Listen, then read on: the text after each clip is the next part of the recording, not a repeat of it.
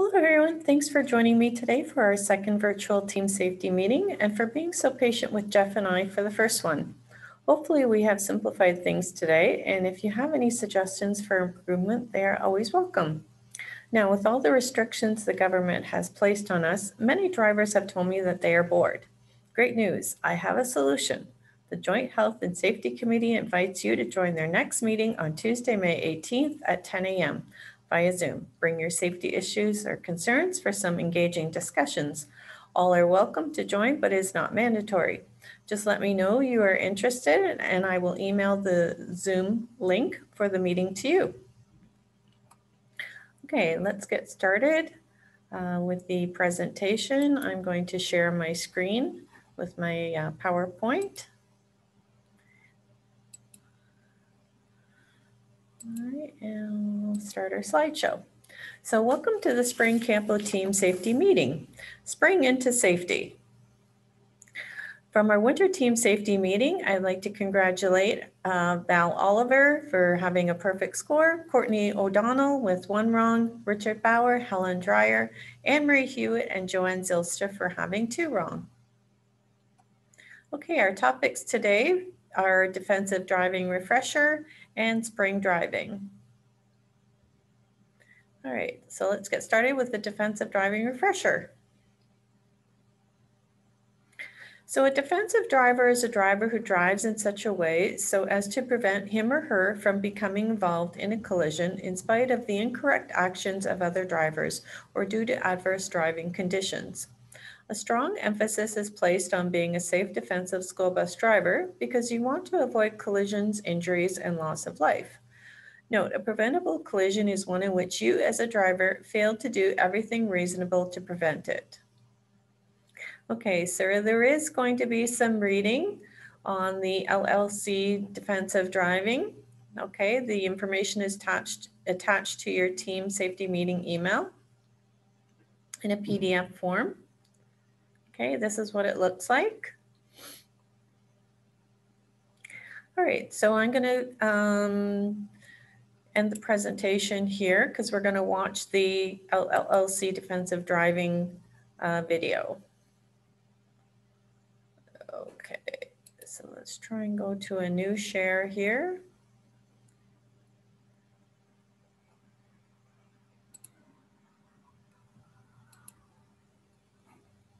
All right, so let's watch our video.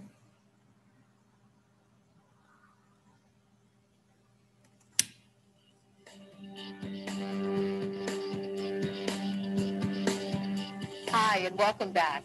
I'm here with Mary to talk about the 4 driving principles of safety. That's right, but I've come to remember it as the LLC method. Look ahead, look around, leave room.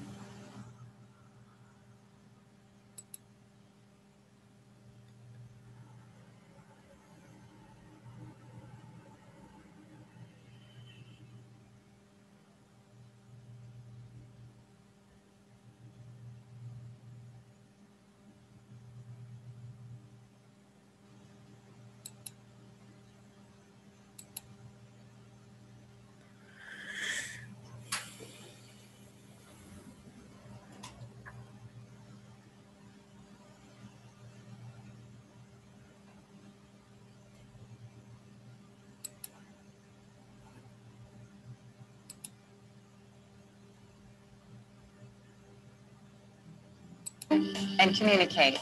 And that's what this course is all about. We're going to help you learn the 4 driving principles of safety, or the LLC method, and how you can use it to prevent accidents while driving. So please pay close attention. This topic is very important, and the techniques you learned today will make you a much better, safer driver.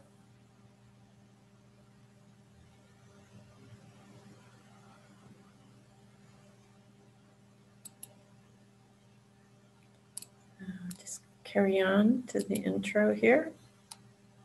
In any traffic situation, these principles help you maintain the maximum amount of room around your vehicle. They help improve your visibility, and they provide you with extra time to make decisions while driving. So, Mary, what is driving principle number 1? Driving principle number 1 is look ahead. Okay, let's see how that works. Look ahead means you look far ahead of the bus while driving. To do this, use a 15-second eye lead time. In other words, you look 15 seconds ahead of where the bus is at any given point in time. If you look ahead 15 seconds at 30 miles per hour, you'll see 650 feet, or about 1.5 city blocks down the road. Right now, our driver is looking all the way out to this point. On the highway at 50 miles per hour, that same 15-second eye lead time extends your vision to at least 1,100 feet ahead. That's nearly a quarter of a mile. Now, the driver is looking out this far in front of the bus to this point. Now, that's what we mean when we say look ahead. Unfortunately, most drivers only look 3 or 4 seconds ahead, usually watching the nearest vehicle in front of them. They rarely look into the distance. That means that if a problem develops up ahead, the driver only has a few seconds to see it, evaluate it, decide what to do, and take action. That's not enough time, and that's a major reason why many accidents happen. By always using the look ahead principle, you can identify potential hazards early so you have enough time to make adjustments. For example, you may need to adjust your speed or change lanes, but you'll have plenty of time to do it if you're always looking ahead, and you'll always avoid unnecessary stops and starts, which are uncomfortable for you and your passengers. Has this ever happened to you? You're driving along on a busy road. Traffic is moving, okay. Then you notice road construction ahead of you. You have to slow down or sometimes even stop.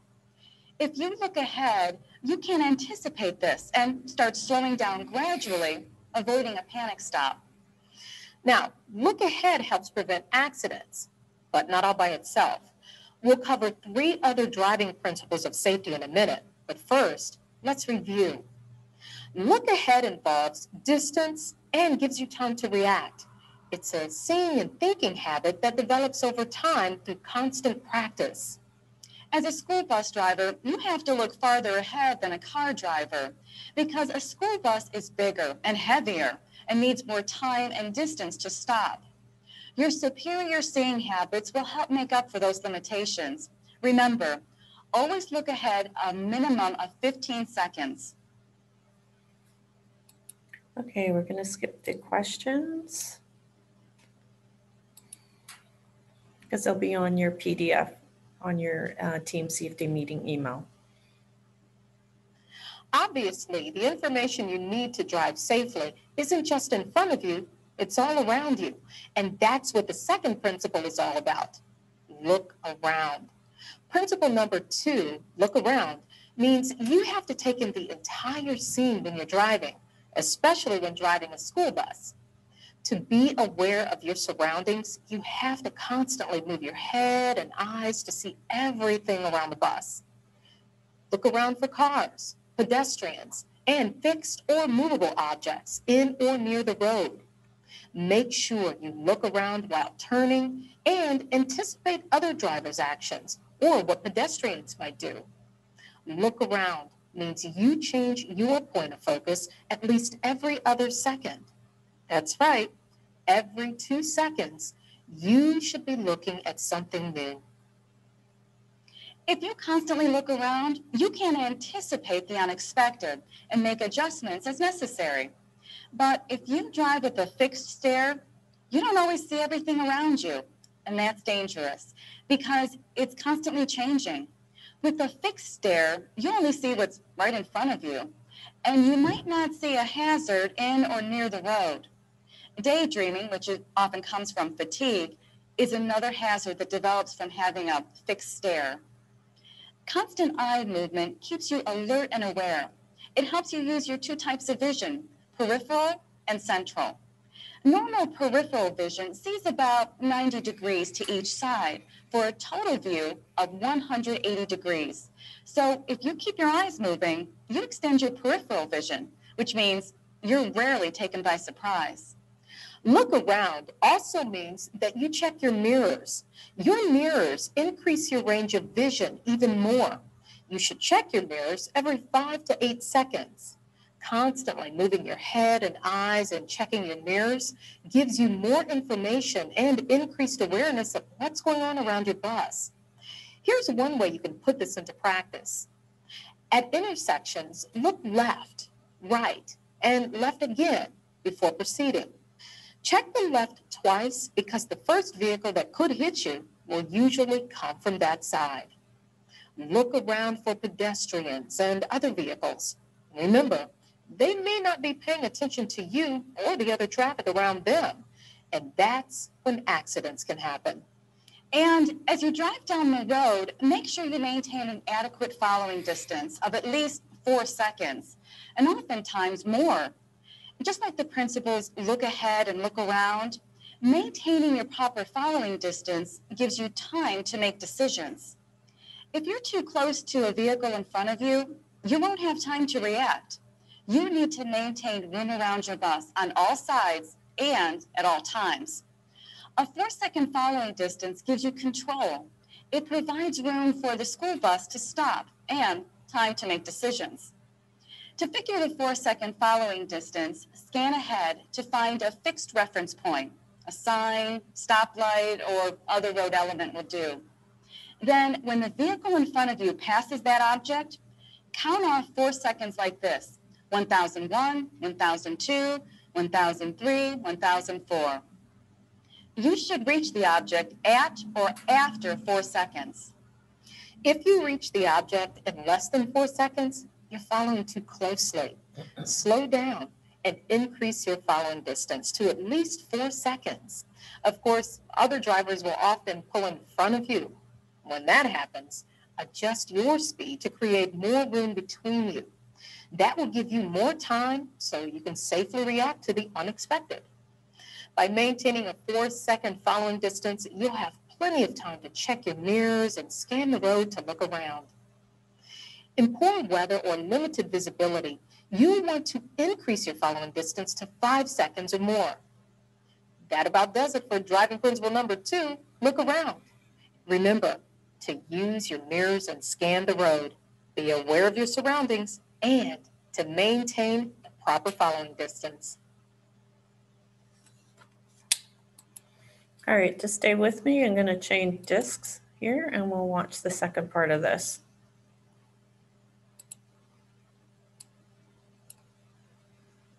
Okay, I'm going to skip the questions again.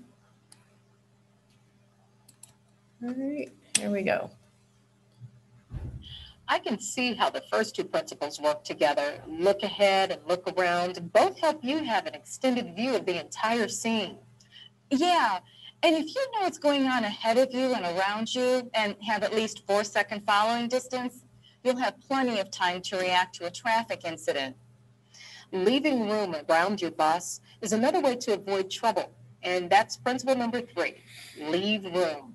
Leaving room around your bus allows you to make adjustments. It buys you time. Ideally, you'll want room on all 6 sides of the bus.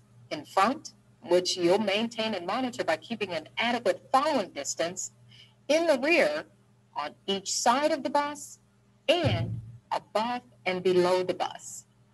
The easiest place to leave room is right in front of your bus. Just simply adjust your speed to maintain your following distance as traffic darts in and out from in front of you. The areas to your sides and rear are a little harder to keep clear. Sometimes to maintain room in the rear, you have to actually slow down a bit to motivate an impatient tailgater to move to another lane or back off. If the other driver doesn't change lanes, looking ahead and maintaining a 4-second following distance helps you control the problem.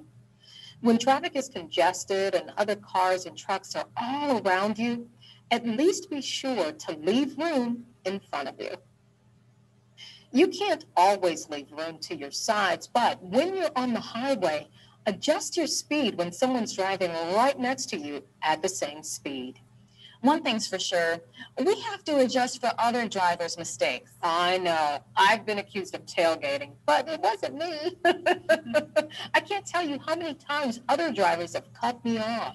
Then I have to slow down to reestablish my following distance. And just when you've done that, some other driver cuts you off. That's true. That's why you always have to leave room. You also have to leave room above and below the bus. Be on the lookout for low overhead clearances. And remember, they're not always marked with a warning sign. Keep an eye out for road conditions that could cause the bus to bottom out or debris in the road. Use the first two driving principles to scan the road and know what's going on ahead and around you. Maintain your 4-second following distance. If you look ahead and look around, you'll see trouble before it's too late, and you'll have time to safely react to it. We can't emphasize enough how important it is to leave room around your bus, especially when it comes to the 4-second following distance. Think about it. If everyone in front of you always acted like they were supposed to, you wouldn't need this extra room. But we know other drivers just don't drive professionally, and we have to expect the unexpected. Expecting the unexpected means the car ahead of you sees the turn at the last minute and stops suddenly. A child or an animal runs out in front of you. A car suddenly pulls over on the highway due to an emergency, like a flat tire. Traffic in the opposing lane crosses into your lane. As a professional driver, you need to leave room for all these possibilities and others that may happen at any time.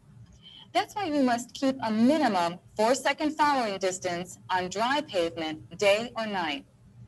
Maybe you're thinking, well, I've driven less than 4 seconds driving distance and I've never had an accident. So why change now? Well, every time your following distance is less than 4 seconds, you're practicing an unsafe behavior. And as we learned in the Basics of Safety course, if repeated enough times, that unsafe behavior will always lead to an accident. It's just like we said before, we have to allow for other drivers' mistakes. Because you never know when the vehicle in front of you will do the unexpected. And if you're following too closely, you won't have enough time to react. And you'll end up rear-ending the car in front of you or going off the road, both of which would be your fault and potentially very serious. Just because it doesn't happen or hasn't happened before doesn't mean it won't happen tomorrow or the next day. That's why the 4-second following distance is so important. Remember, imagine the unexpected. Leave room and always maintain at least a 4-second following distance. Leave room is good advice for any driver, but especially important for a school bus driver. Because of the bus's size, it'll take you longer to stop.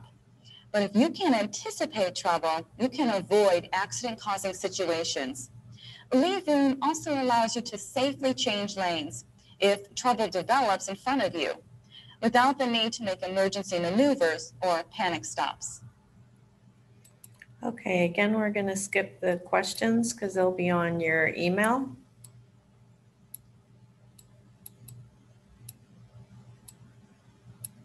All right, there we go.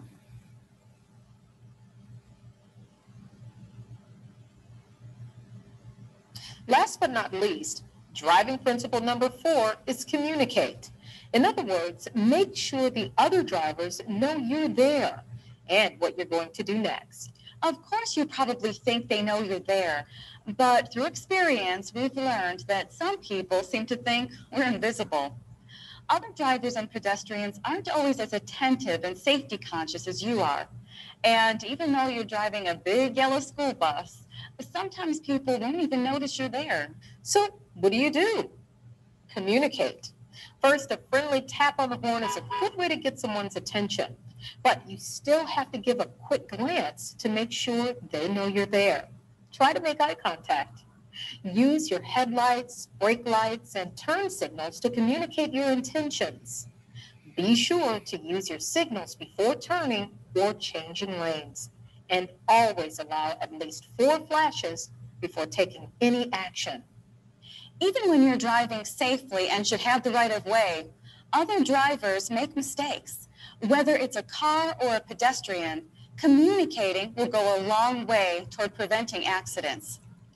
Now that we've gone over all 4 principles, let's take a moment to review.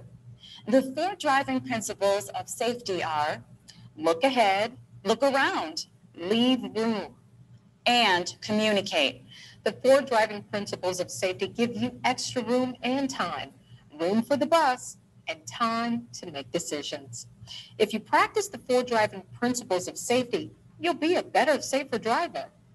And that's our goal for you, the pedestrians, and other motorists who share the road. And most importantly, our passengers, the children you transport every day. All right, so we're gonna share the screen back to the PowerPoint.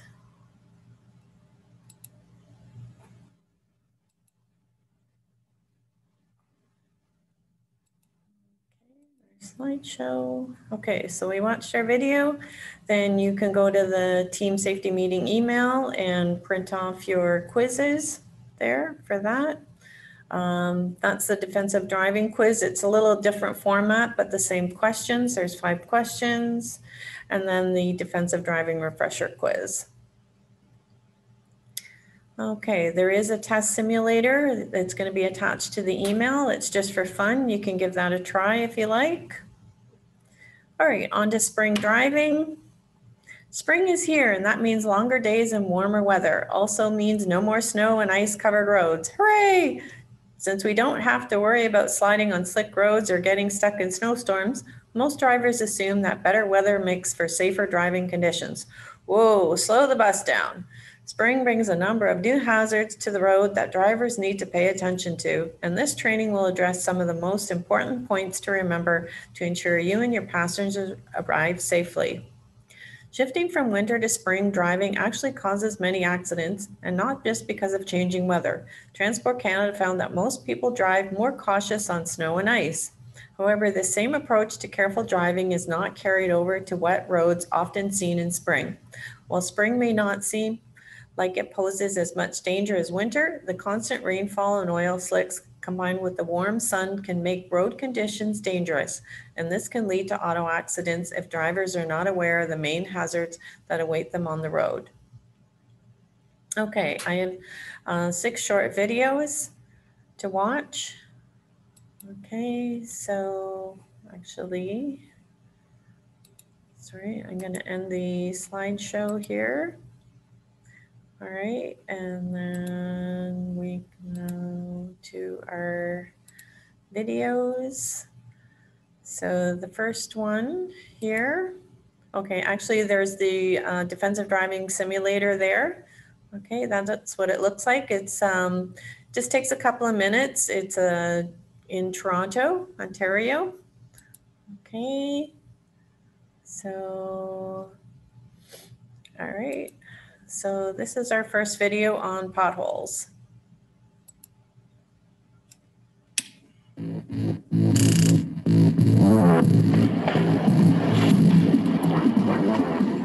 You're driving along and bang, all of a sudden your car doesn't feel right. Maybe it's pulling, something's vibrating, or it's making a weird noise. Congratulations, you just hit a pothole. And it's going to cost you. That's because your car was designed for the kinds of roads you see in car commercials, while we increasingly drive on the kinds of roads you see in Mogadishu. Transportation research group TRIP estimates that 27% of our major urban roads are in poor condition and just 31% in good shape. And their top 5 metros with lousy roads are all in areas that don't have hard winters. So there goes that excuse. TRIP also estimates that in the worst area, LA, Long Beach, Santa Ana, motorists average over $800 annually in road condition-related car maintenance. And across the country, the average is almost $400. Now, bear in mind, TRIP is backed by road builders, among others, who want the government to spend more on road work. But all it takes is one trip to most countries in Western Europe to realize how bad the roads are in the U.S. Today's low-profile tires take a beating on potholes, and they in turn don't do much to cushion the rim of that alloy wheel. Okay, some practical strategy. Look ahead at the road. This should go without saying, but I can't tell you how many people drive right through a huge pothole and are surprised. Don't tailgate. That kills your visibility of potholes directly ahead. Brake before a pothole, not in it. Doing that just puts more stress on your tire, wheel, and suspension. Drive straight through a pothole. Turning too late to avoid it means you're turning in the middle of it. and that further exposes your tire's sidewall and the face of your wheel. Now, Michelin offers a pothole-resistant tire in some markets, but talk to your tire shop. They see everything come in off the road, and they'll know which tires have a tougher sidewall than others. Most importantly, it pays to double check if there's a pothole ahead and avoid it.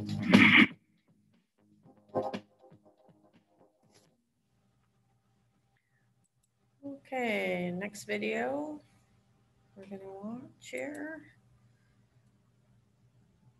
Dangers of sun glare. The glare from the sun is being blamed for a crash involving a school bus and a truck full of propane. This happened early this morning as the sun was rising in Darke County near Arcanum.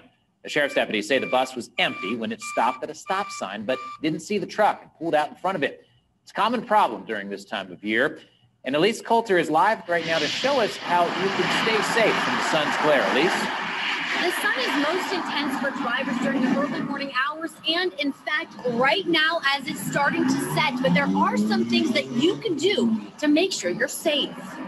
Driving into the sunset or sunrise might sound romantic, but it can be dangerous. It's hard to see. With a glare, even with the visor down and your sunglasses on, I'm always afraid somebody will pull out in front of me. The sun's lower in the sky at this time of year, and it's right in their line of vision. So, it's hard to kind of get that position where you can see around it. Nationally, only a fraction of deadly crashes are caused by the sun's glare, 195 out of more than 56,000 fatal crashes a year, according to the National Highway Traffic Safety Administration.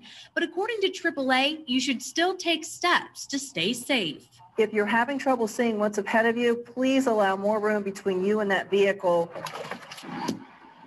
While it might seem like common sense, washing your windshield is one of the best ways to help reduce the glare from the sun.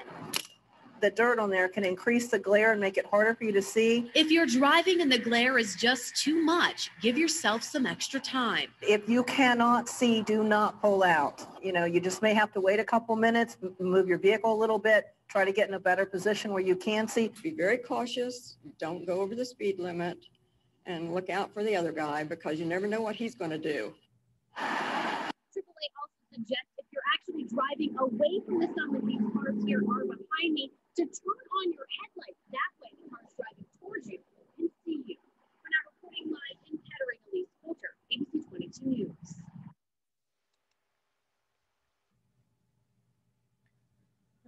Okay, our next video.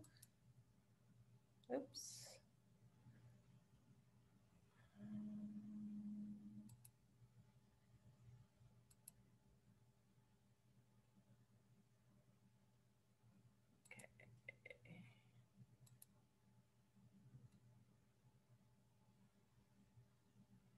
All right, trying to get my video to come up here.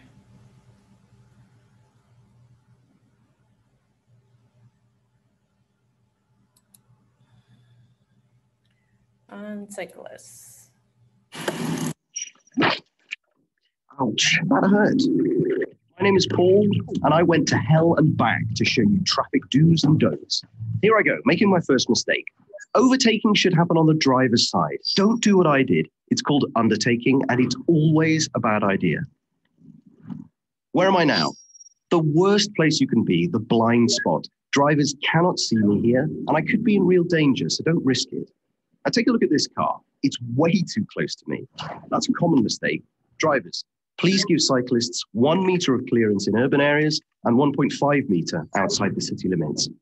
Now we're cycling side by side, and that's a silly thing to do. We're 2 cyclists, not 20. Don't do this unless riding in a big group. And we're not even dressed for this. I'm almost invisible, and she has no helmet. Crazy. Get lights, wear bright colors, and a helmet, and that will keep you safe. Can you believe this car? That's a very dangerous move called a right hook, and it could have ended way worse. Drivers, always signal before making a turn. I hope no one else has to experience this. Always double check for cyclists before opening doors. Remember this one, because it seriously hurt.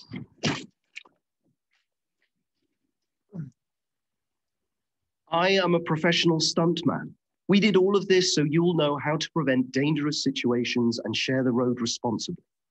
Stay on the safe side with WeLoveCycling.com.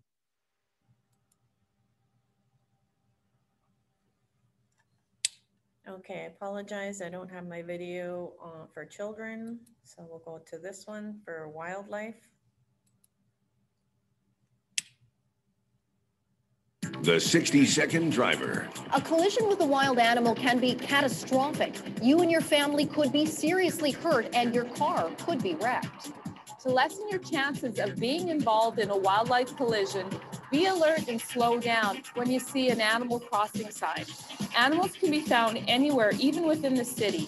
Peak wildlife times are from dusk to dawn in the fall.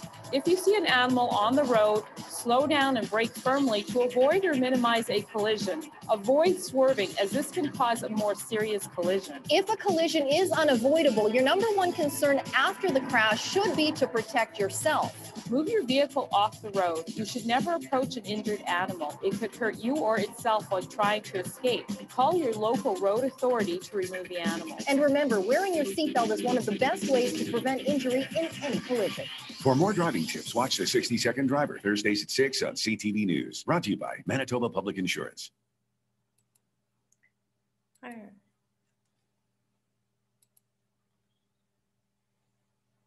Specific conditions. Specific weather conditions require specific responses in addition to the rules of thumb mentioned before. Of all inclement weather situations, you're most likely to find yourself caught in the rain. In addition to our 2 rules of thumb, you should also turn on your car's running lights when it's raining. If the rain is heavy, turn on your low beams. This will increase the chances that you will be seen by other drivers, pedestrians, and cyclists. Road surfaces are most slippery immediately after the rain begins to fall. This is because the oil and grease on the pavement have not yet been washed away. Driving on a road covered with oil and water can be like driving on ice. You should reduce your speed, use extra caution, and allow twice the normal following distance. Losing control of your car on wet pavement is a frightening experience. Unfortunately, it can happen unless you take preventative measures. You can prevent skids by driving slowly, and especially on curves. Steer and brake with a light touch. When you need to stop or slow, do not brake hard or lock the wheels and risk a skid. Maintain mild pressure on the brake pedal. If you do find yourself in a skid, remain calm. Ease your foot off the gas, apply the brakes, and steer in the direction you want the front of the car to go. This is called steering into the skid.